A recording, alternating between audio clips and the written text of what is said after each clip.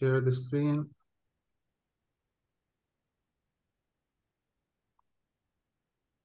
All right, so welcome everybody.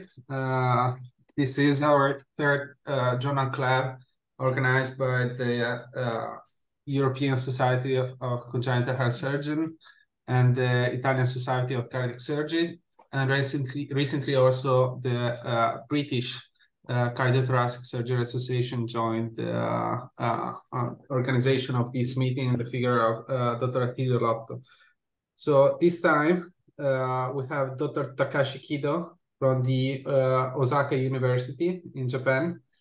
So Takashi is, first of all, a very good friend of mine and very nice person, very nice human being who trained in Osaka in Japan and then moved to Boston for a research fellowship where we jointly work together under Dr. Del Nido's guidance. He later on moved to Munich. So Takashi also learned how to speak in German, and that's something very impressive. And stayed in at the Munich Heart Center for almost 4 years, doing both research and clinical work.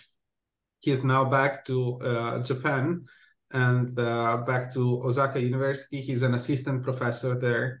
And among his numerous interests, he focused recently his research on the outcomes of small babies, small children on extracorporeal, paracorporeal ventricular assistance device. So today he's going to talk about outcomes in small children on Berlin Heart EXCOR support. And thank you again, Takashi. I will stop sharing and podium is yours. Yeah. Now, can you hear me? Yes. Yeah, we can see your slides. Okay, thank you. Yeah, thank you for introduction and thank you for inviting me. Yeah, I have learned a lot in Germany, so I'm very happy to attend this EXCSA meeting. So for this meeting, I chose 2 articles about Berlin Heart EXCOR. And in the end of meeting, I will share our institutional experience and a couple of research projects. The title of the first article is Outcomes in Small Children on Berlin Heart EXCOR Support. And this study focuses on the size of patients supported by Berlin Heart EXCOR. So Berlin Heart EXCOR is a ventricular device which is specifically designed for infants and children. The pumps are available in different sizes, and we can select them according to patient's body weight. This device was developed in Germany in 1990 and is currently used in more than 170 specialized centers around the world. For small patients, there are also implantable VADs, such as HVAD or heart mystery, and these VADs can be implanted usually in patients with body surface area more than 0.9. Currently, we use heart mystery only for implantable VAD because of its lower rate of thromboembolic events. In a previous report from a European multicenter study, they reported outcomes of ventricular device therapy for small patients. They included more than 350 patients under the age of 19 years, supported by various types of ventricular device. Berlin Heart EXCOR was used here in 51% of the patients, and you can see here Kaplan-Meier survival curve, and the patients under the age of 1 year had the worst survival rate after VAD implantation. Because this study included patients with various types of device, a question arising from this study was, are small age and body surface area associated with poor outcomes of Berlin Heart EXCOR implantation? From this background, the aim of the study of the first article was to identify influence of age and body surface area on outcomes after Berlin heart EXCOR implantation, and cutoff values of age and body surface area, which provides best fitting results. And finally, outcomes according to the cutoff values were assessed. The study looked at the data of patients under the age of 19 years supported with Berlin heart EXCOR between 2000 and 2021. The data were from Euromax database, and the cutoff values of age and body surface area were determined based on log rank test for specific outcomes. And according to these cutoff values, the cohort was divided into 3 groups. There are 3 primary outcomes: death, heart transplantation, and explantation due to recovery. A total of 310 patients under the age of 19 years underwent Berlin heart EXCOR implantation during the study period. The BSA data was missing in 16 patients, but among them, 9 patients were either younger than 6 months or older than 10 years. So these 9 patients were included because they can be categorized as high or low body surface area groups. Finally, 303 patients were included in this study. The cutoff value of age and BSA were determined based on log rank tests for death, transplantation, and for explantation due to recovery. There was no significant cutoff value for death. For transplantation, the lowest p-values were obtained at the age of 9 years and at the body surface area of 0.73 square meters. This means that older age and large BSA were associated with frequent heart transplantation. And for explantation, the lowest p-values were obtained at the age of 1.3 years and body surface area of 0.53.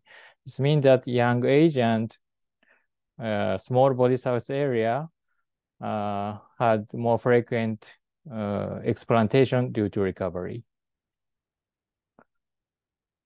And based on these cutoff values, the cohort was divided into 3 groups. Here, the first group of small patients included 151 patients. And here, the middle group, second group, included 54 patients. And the third group of large patients included 98 patients. The median age at implantation was 2 years in all patients, and the median body surface area was 0.5 in all patients.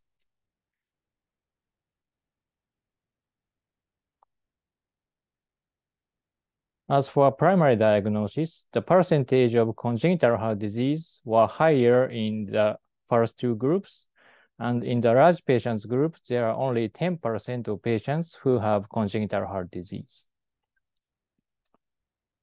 And as for creatinine and albumin levels, these levels were higher in large patients group, and Intermax classification, there was no significant difference between the 3 groups, and 24% of patients were Intermax profile 1 before implantation, which means cardiogenic shock, and 48% of patients were Intermax classification 2, which means progressive decline despite inotropic support. Small patients were more frequently intubated, and smaller patients had more often previous cardiac surgery. As for type of support, biventricular assist device was more often used in large patients group, and median time of support was around 100 days in all patients. The competing primary outcomes were shown in these slides for each body surface area group. And the rate of heart transplantation, shown in red line here, was higher in large patients group, which was around 62% at 1 year. In contrast, the rate of explantation rate due to recovery was higher in small patients group, which was around 20% at 1 year. Mortality rate was not significantly different between three groups, and which was around 23% at 1 year. In univariable Cox regression models, age, body surface area, a diagnosis of non-congenital heart disease, previous cardiac surgery, and biventricular support, these factors were not associated with mortality. But for transplantation, older age and large BSA were associated with heart transplantation, and the diagnosis of non-congenital heart disease was also associated with heart transplantation. On the other hand, previous cardiac surgery had negative impact on heart transplantation. And for recovery, smaller age and smaller BSA were associated with recovery, and biventricular support had negative impact on recovery. This slide shows the occurrence of early adverse events, which include cerebrovascular accident, pump thrombosis, major bleeding, and major infection. There was no significant difference between the three groups, but there were trends that small patients group had more often pump thrombosis, and large patients group had more often major bleeding. So this present study showed that age and body surface area were not associated with mortality. But the previous study from North American group reported that age at implantation was a significant predictor for death on Berlin heart EXCOR support. This previous study included only 73 patients, and their intermax profile was 1 or 2 in 97%, and biventricular device was used in 42%. This means that the condition of patients before Berlin heart EXCOR implantation was very poor in this study group, and it can be said that when the patient's condition were well managed before Berlin heart EXCOR implantation, then the age and body surface area are no longer associated with mortality. In the next article, we will deeply see about myocardial recovery after ventricular device implantation. And this second article is a systematic review. The aim of this study is to summarize current literature on the clinical course after bad explantation, and 2 points of interest were the incidence of recovery and the follow-up after explantation. The literature was searched using multiple databases, and inclusion criteria were from 2012 to 2022, pediatric patients, and durable ventricular assist device. From more than 4,000 articles, they included 18 articles for incidence of recovery and 15 articles for follow-up after explantation. The incidence of recovery was examined using 928 patients. The etiologies were mostly cardiomyopathy. Berlin heart EXCOR was used in 724 patients, and among them, bridge to recovery was achieved in 75 patients, corresponding to 10%. And the follow-up after Berlin heart EXCOR explantation was determined using 72 patients, and a quarter of patients had myocarditis. Median age at implantation was 12 months, and duration of support was 100 days. 83% had good course after explantation, while 13% died, and 5% of patients needed re-implantation. The incident rate of recovery can be influenced by etiology. Myocarditis and post-cardiotomy failure are mostly transient types of diseases, so these diseases are more likely to have cardiac recovery. Miera and associates reported that myocarditis was associated with higher myocardial recovery with odds ratio of 17. And type of device can also influence the incidence of recovery. The left ventricular unloading seems to be achieved by pulsatile flow LVAD better than continuous flow. Kravash reported that pulsatile flow LVAD was 3 times more likely to have myocardial recovery than continuous flow device.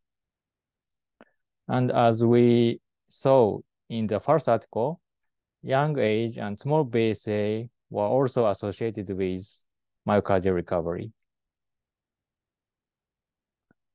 Then finally, I will share our institutional experience. Since 2012, we have implanted Berlin heart EXCOR in a total of 34 patients. The median age was 16 months and body weight was 7 kilo. 26 patients had dilated cardiomyopathy, 4 had restrictive cardiomyopathy, and 4 had congenital heart disease. The outcome was pretty good. Heart transplantation was achieved in 15 patients after the median support time of 431 days. 13 patients had explantation due to recovery after median support time of 164 days. And notably, all of these patients were dilated cardiomyopathy. 2 patients died because of neurological complication in 1 and systemic metabolic abnormality in 1. 4 patients are ongoing, still waiting for donor organ. And this is one case of myocardial recovery in our center. This was a 2-year-old girl with dilated cardiomyopathy. She was transferred to our center under inotropic support with medical jet. And before implantation, echocardiogram showed severely dilated left ventricle and reduced contraction function. And we performed emergently VAD implantation for this patient. 6 months after the implantation, the cardiac function improved and left ventricle became smaller. And we decided VAD explantation at 8 months after the implantation. Now the patient is 8 years old. She is doing well only with oral medication, and the recent cardiac function, echocardiogram showed acceptable cardiac function. This is our research published in European Journal in 2020. We looked at the histology of myocardial left ventricular myocardium obtained at Berlin heart EXCOR implantation. Those who had explantation due to recovery showed significantly low degree of myocardial fibrosis and higher capillary vascular density. So the histology of myocardial tissue obtained at Berlin heart EXCOR implantation are the significant predictors for myocardial recovery.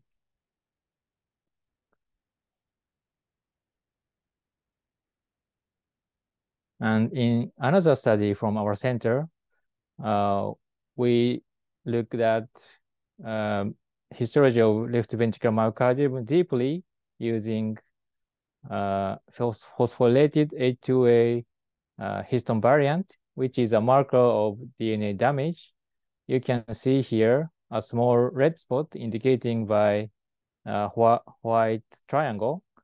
This red spot is indicating presence of phosphorylated A2A histone variant, and the percentage of these marker positive cells were significant predictor for myocardial recovery.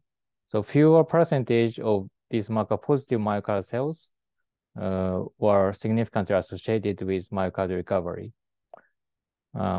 Currently, multiple research projects are ongoing at our center, and these results will be shared as soon as possible. And I hope we can collaborate to further improve the outcomes of children with severe heart failure. Thank you for your attention, and I'm happy to accept interesting questions. Thank you very much, Takashi. Thank you very much. Well, I can start with a question and a comment. Well, actually, the question is about your coagulation strategies after bearing heart implantation. Use Bival or heparin, and when you're gonna start the antiplatelets, in which postoperative day? This is the question. Well, go ahead, please. Yeah, thank you very much. Yeah, anticoagulation is a very important issue after bearing heart EXCOR implantation. And in our center, at first intravenous heparin within 24 hours after bearing heart implantation in the intensive care unit. And this heparin infusion was controlled to adjust the partial thromboplastin time around 60 seconds. And once the patient started oral feeding, we start the antithrombotic medication using acetylsalicylate ASA and dipyridamole. And the chronic anticoagulation was started using warfarin, like after 5 days after bearing heart EXCOR implantation. And we keep the international normalized ratio around 3. Okay, so the comment, data from the Italian registry that are not published yet, considering patient below 5 kilograms of body weight, we show a percentage of myocardial recovery that is 2.7%. Actually, on 37 patients who were implanted below 5 kilograms of body weight, almost half were transplanted, 30 to 35% died, and just one patient recovered, had the recovery of the myocardium, and that the marine heart were explanted. Since you demonstrated very nice histological parameters and data about the patient who recovered, a patient who did not recover, I don't know if you can correlate MRI data to establish which is the best patient who can be candidate to recovery. Yeah, thanks. It is very interesting if we can do a MRI before bearing heart EXCOR implantation. If we can do it, we can compare the result of MRI and myocardial histology. But most of our patients are in very severe condition before bearing heart EXCOR implantation. Sometimes they have already mechanical circulatory support. So it would be not possible to perform MRI before bearing heart implantation in most of the patients. But sometimes we have stable patients, so we would like to go through MRI study as well for these patients. Yeah, sometimes we perform in another disease like tetralogy fallow or rate after Fontan operation. We use MRI for to determine myocardial fibrosis. So we can use this MRI technique for also in heart failure patients. Thank you very much. Well, I saw that there are colleagues from the Hospital of Munich, maybe Professor Horer or Professor Ono are with us in the audience. I don't know if, since they are very, very expert in this type of, surgery, I don't know if they can comment on that.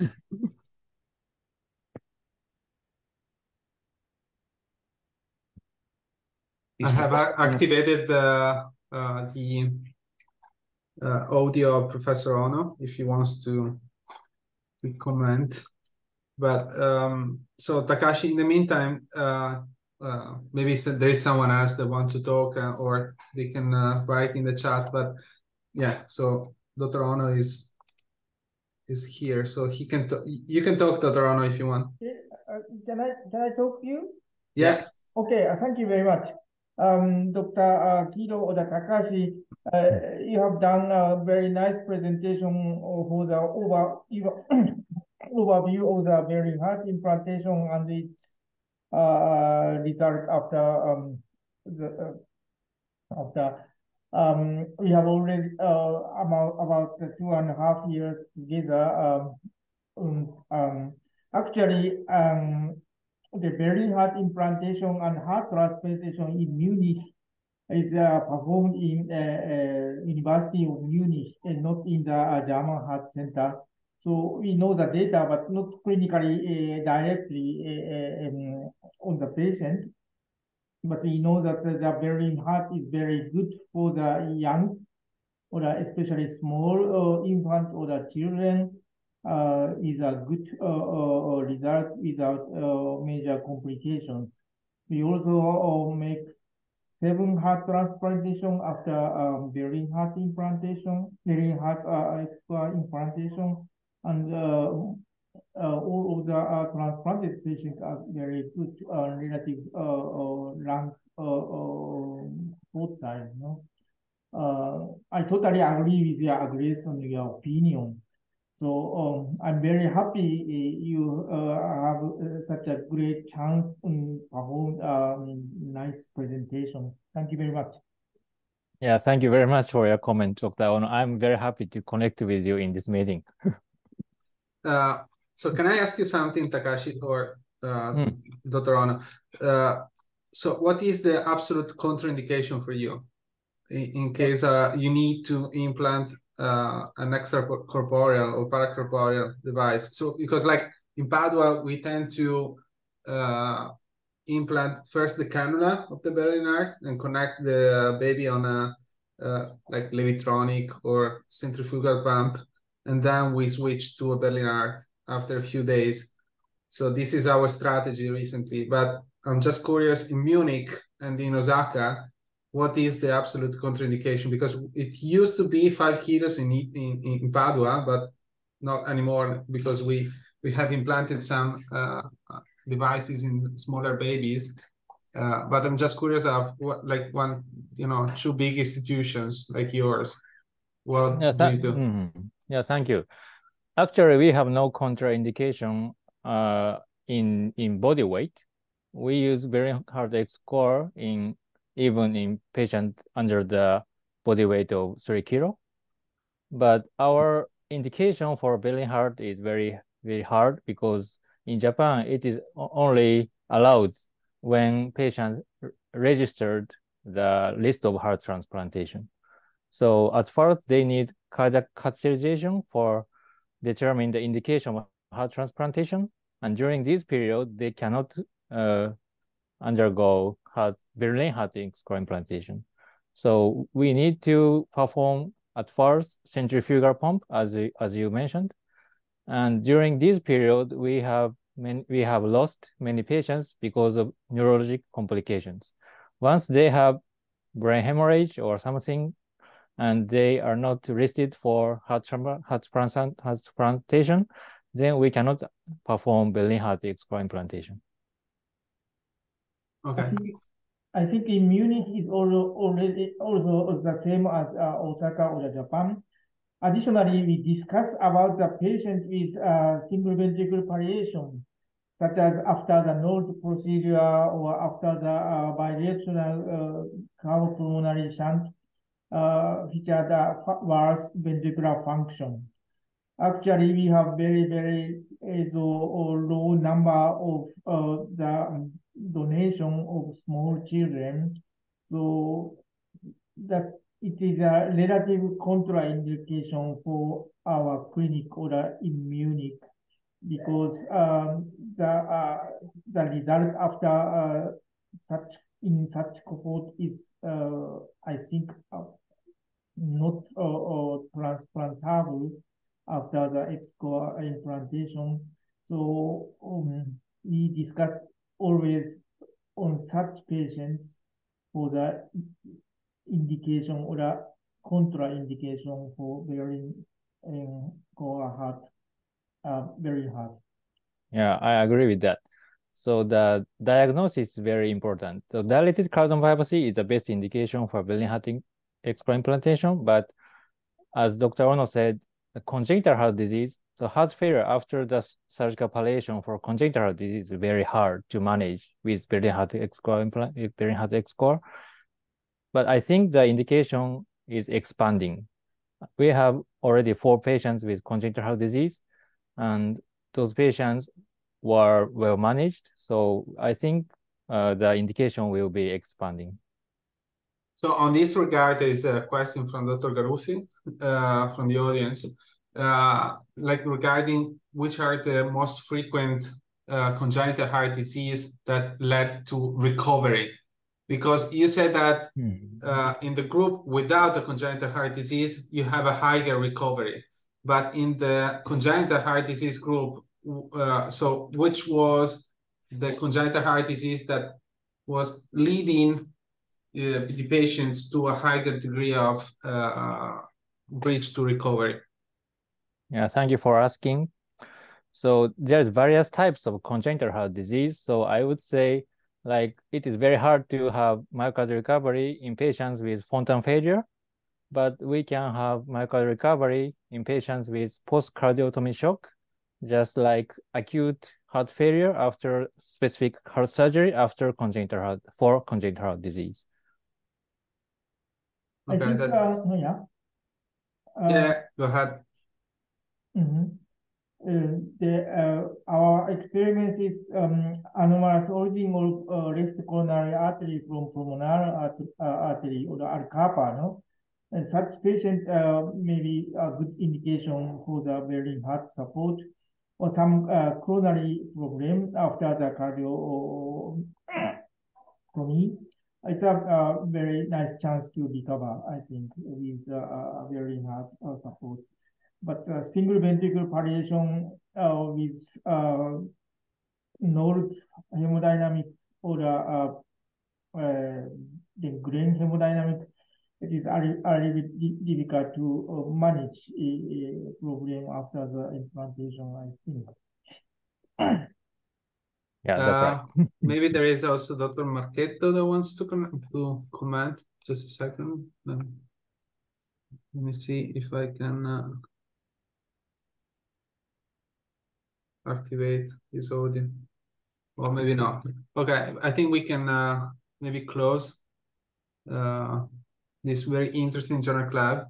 And maybe Dr. Vida wants to comment on the Bologna meeting. So thank you again, Takashi.